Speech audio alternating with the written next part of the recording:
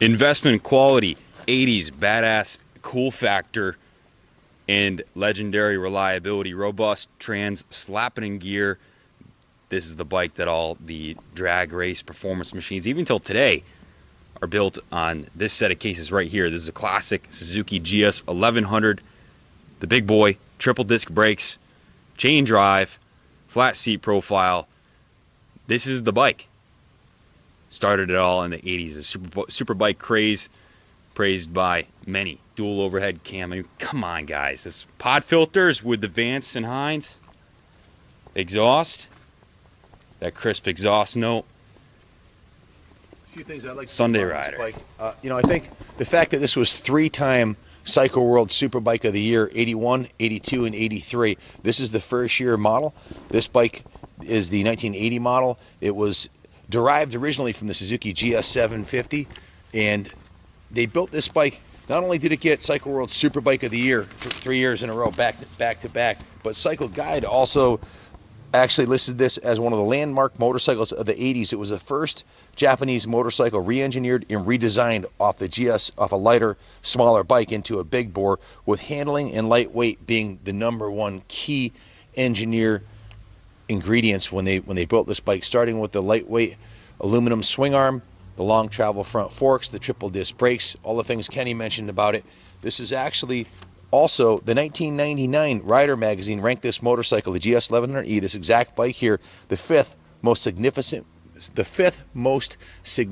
motorcycle of the last 35 years. I could have told you that without reading the silly article. Well, you know, it's kind of cool to have that kind of pedigree, and this came from local collector Paul and Nick Morissette. Had a large collection of motorcycles that we've purchased most of their collection already, most of the real nice ones. And Nick wanted to keep this one for himself, but business has been tough for them this year, so they sold some of their prized possessions to us. They owned a lot of motorcycles, like I said, over 40 bikes. So they went through this one. In the date code on the tires, 4 years ago, these tires were put on it. They're brand new Michelin.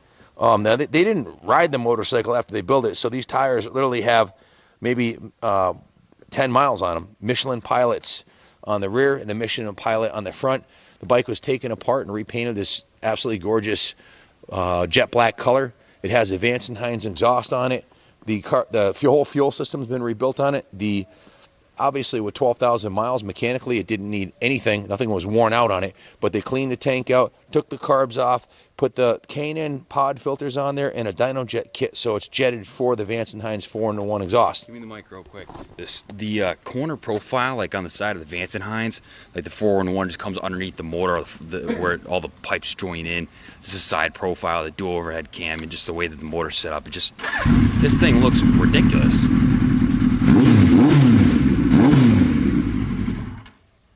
Sound speaks for itself.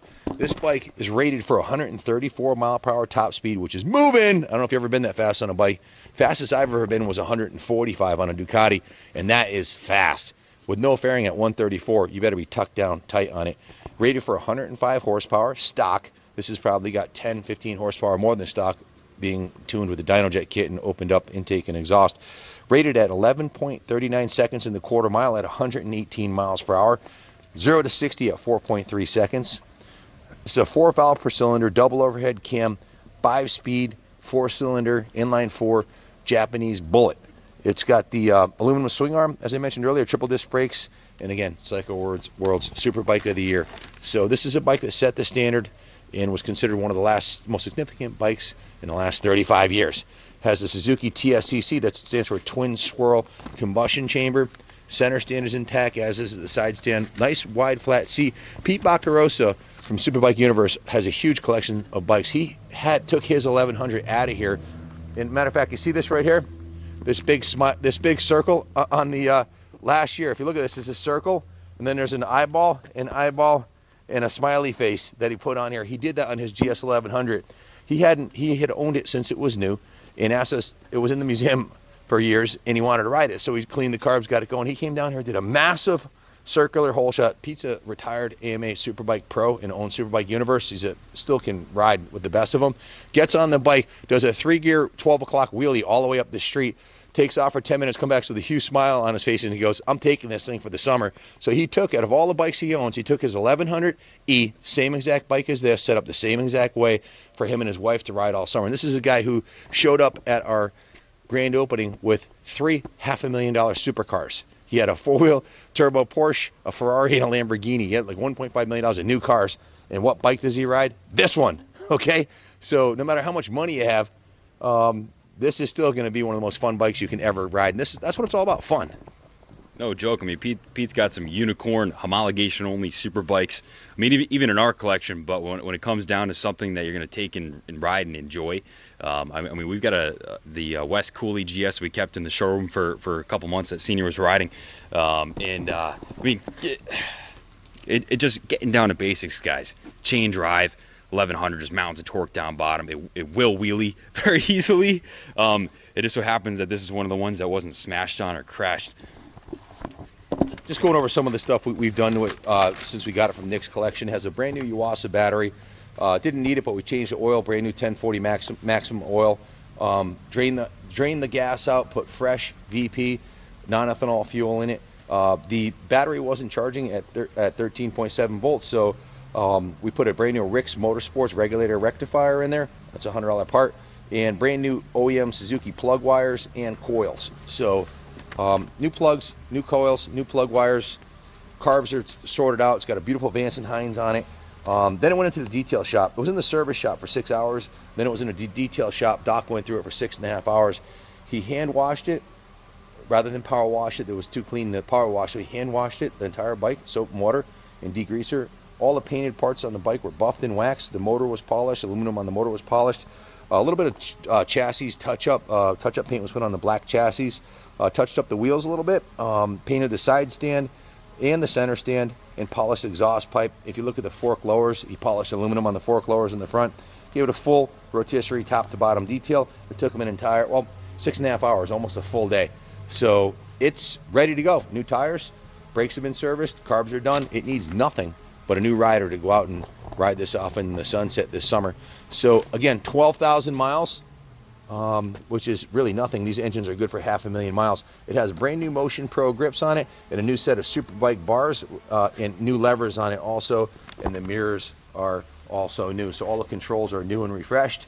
The paint is excellent on it. It was painted a few years ago. It does have a slight ding in the tank right here, which I didn't notice this until the bike had been here a couple months, and you probably haven't noticed it yet. It kind of blends in with the bar back. You don't really see it, but I want to point out that it has that there. And then a little testicle bump right here. Little tiny bump. Somebody, I don't know, dropped something on it. Let me see the mic. So other than that, she's beauty. Oh, has a new seat cover on it too, a few years ago.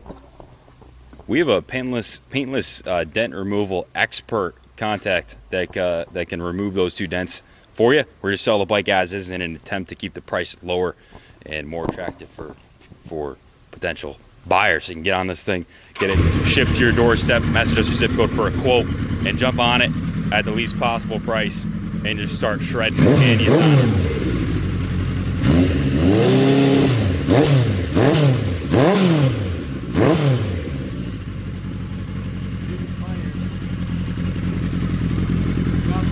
The work order we have for just the work we did came out to $11.25 in labor, $231 in parts, and then $15 in shop supplies. So it came to $1,464. That didn't include everything that Nick and his dad did. They did a couple $1,000s worth of work too, with the tires, carbs, and everything else they did. So over $3,000 worth of preservation services have been done on it. It needs nothing. Everything works the way it's supposed to.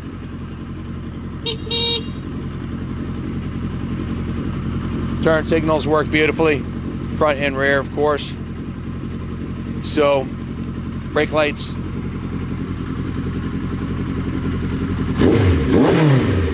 If you have any questions about it, give us a call. I'm going to go do my favorite part of the job.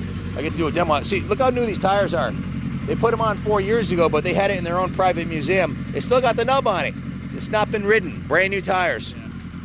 I mean, we've got low mileage examples with original tires on them from 30 years ago that the tires aren't even started to dry rot. So, fact of the matter is they're stored correctly.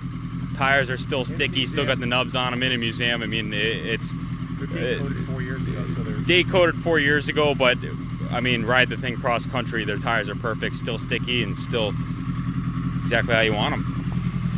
I'm gonna go send it. We'll do a drive-by on it. I'll drive you down there if you want. Yeah. Ready to roll? Rolling.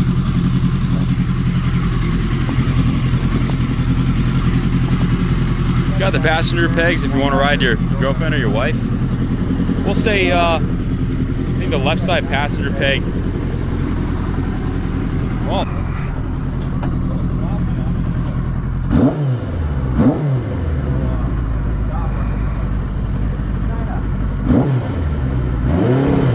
they're straight.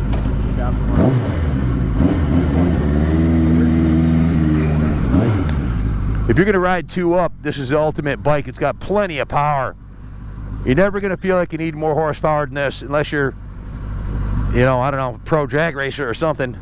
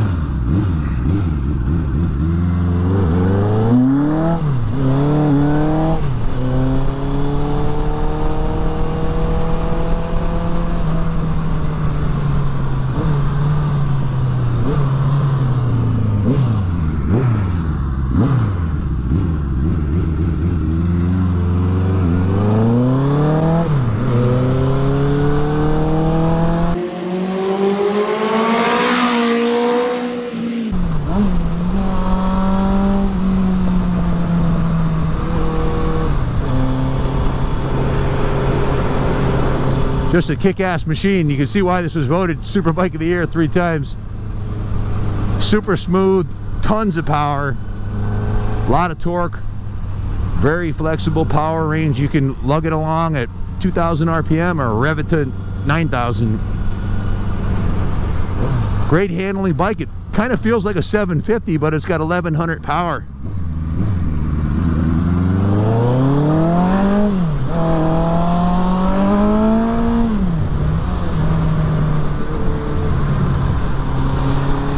Super smooth, handles great, nice weight, lightweight aluminum swing arm. Just a fantastic piece. Long travel front forks, sticky triple disc brakes. What a machine. What a day I've had. Got to ride 2 classic CZ 250s, Red Rocket CR 250, the GS1100, a CBR 600. Just been a great day. I don't even remember the 6th bike I rode, but I rode 6 today. Just a great day. I love my job. Bikes are starting to come out. People are out having fun, enjoying the nice weather. Nice Springer.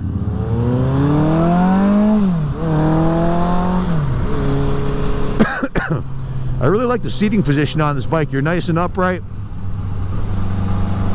comfortable. You're not all bent over like on a Hayabusa. I had a Hayabusa, but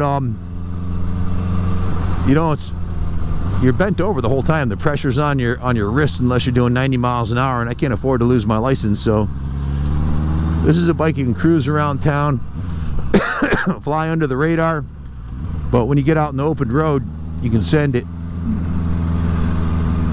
And the handle's good enough to take out on a track if you wanted to bring it to a track day and stretch its legs a bit legally. 12,661 miles. That's like 1 year's worth of use by a normal rider, you know? This thing's 40 years old. Hard to find them with low miles like this.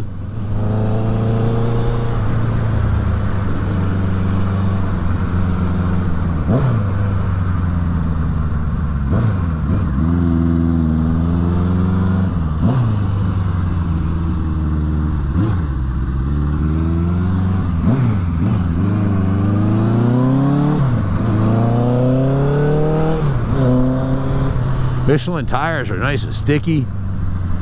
Rides super nice.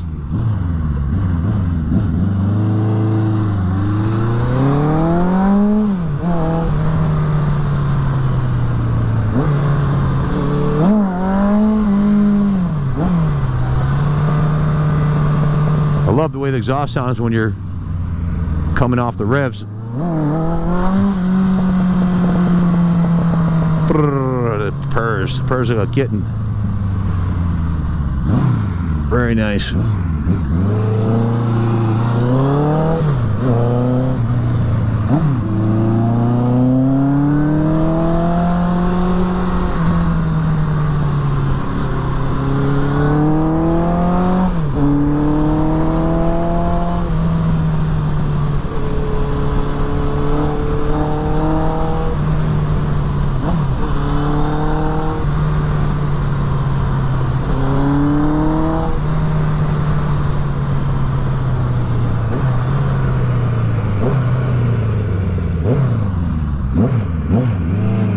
Jetting's on point. Brakes are perfect. Chains and sprockets. This thing needs nothing. Just needs someone to ride it. Needs a daily rider. Or roll it back into your museum if you want an investment quality piece. This one's perfect. And affordable. And fun. What else can you ask for?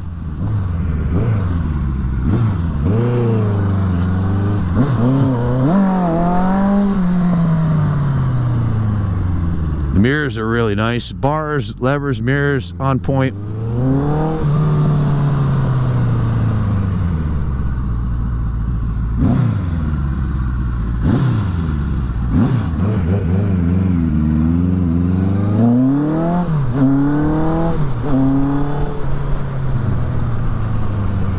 Good luck finding a nicer one. This thing's tight. What are you doing? How's it going? Fantastic. I love it. Where are you going? I gotta go. I'll put some chickens in the freezer. What about the ones that, what about those chickens, I got them right here. Oh. April 4. Oh. I'm gonna take them some home tonight. Okay, be my guest. All right.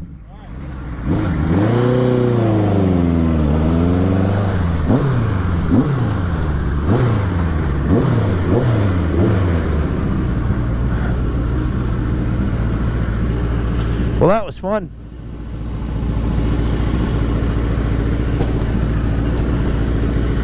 Oh. Just grabbed it by the seat instead of the rail here. Good luck bidding on it. If you have any questions, give us a call. Definitely Kaplan America approved. What a great bike. Hey guys.